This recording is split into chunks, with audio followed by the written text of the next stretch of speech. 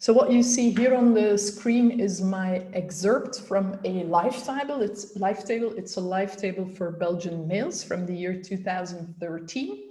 And as part of the chapter 3, we want to be able to understand what the entries in such a life table, what they refer to, right? And during the computer lab this week, you're gonna download such data from the human mortality database, and you're gonna visualize, you're gonna play around with these data. So there is not too much heavy coding involved, I would say, for this week's computer tutorial. It's merely about handling data, plotting data in a meaningful way. And if you master these tasks, then the computer lab for this week will be fine.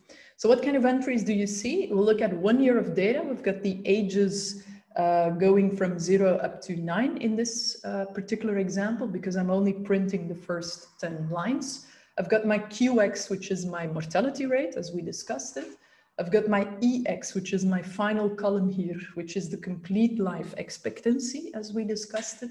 And then I've got 2 new kids on the block. That's the LX and that's the DX.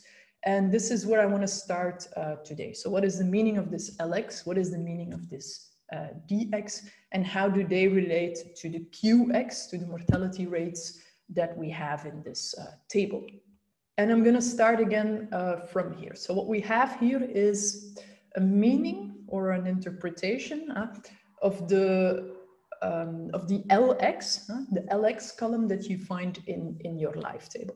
And the way how we're going to look at this LX is we're going to say, well, if you look at a random variable, LT, denoted with a capital because it denotes a random variable, and I'm going to assume that LT follows a binomial distribution and represents the number of survivors until hx plus t from a group of LX individuals, independent lives that I start with and who all have hx, right? So I've got this group LX, and I'm gonna say, yeah, with a probability of success TPX, each of them survives until hx plus t. And then this LT random variable is gonna capture how many out of the initial group of size LX, how many of my individuals will reach hx plus t.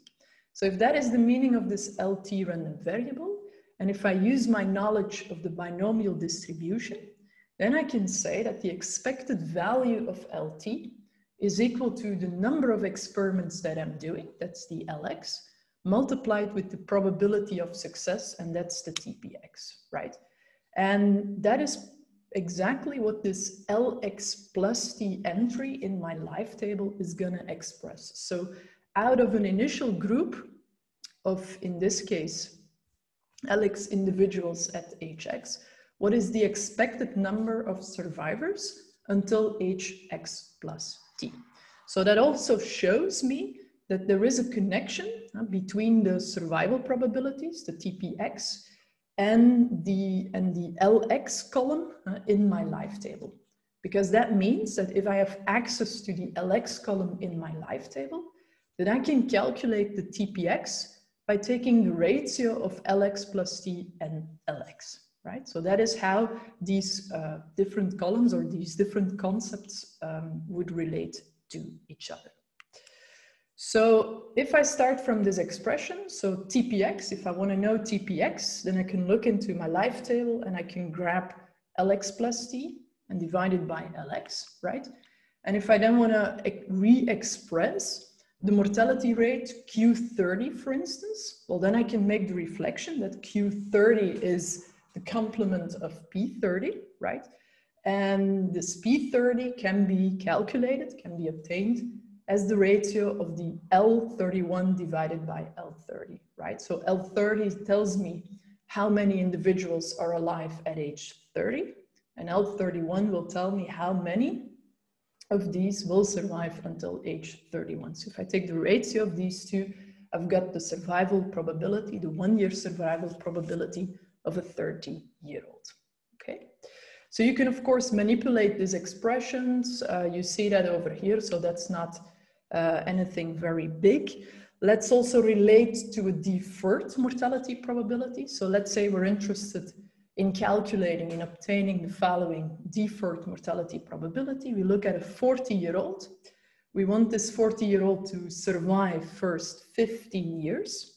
And then when he or she reaches age 55, we want to know what's the probability that this individual will die in 30 years from there, right? So we know from last week that we can calculate this deferred mortality probability by multiplying the survival probability with the 30Q55 in this case. Now, if you relate to your L column in your life table, you can re-express the survival probability as the ratio of L55 and L40. And this mortality, this 30-year mortality probability can be re-expressed as follows. You massage these expressions and eventually you will find what you see here at the bottom. Now, how would you describe what is in here? The difference between L55 and L85. Well, that is, of course, then the expected number of people who will die between age 55 and 85, given that you started with L55 people at age 55, right? So that's the next concept that we wish to introduce. That's the notation dx next to the Lx, where the dx is going to express the expected number of people who die out of a certain initial group at age x. So that's the following concept. And the life table also shows me the dx. How are these dx obtained as the difference between Lx and Lx plus 1? So keep in mind, you have to put them in this particular order because, of course, Lx will be a bigger number than Lx plus 1. Lx is the number of people out of the initial group who are alive at age x, and Lx plus 1, number of people who reach age x plus 1, right?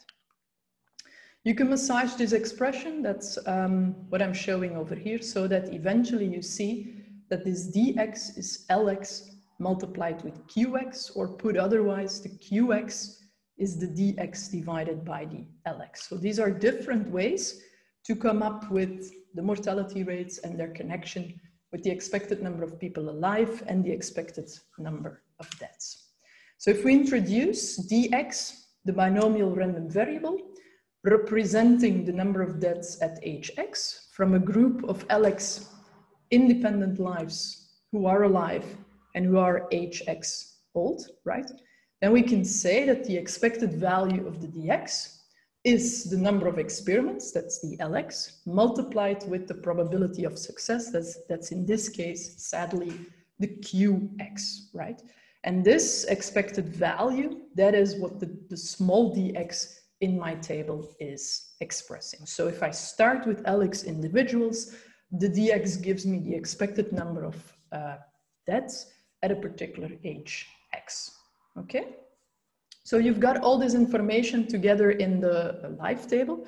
So that means if you have the Lx's, you can go to the survival probabilities. If you have the dx's, you can go to the mortality rates and vice versa.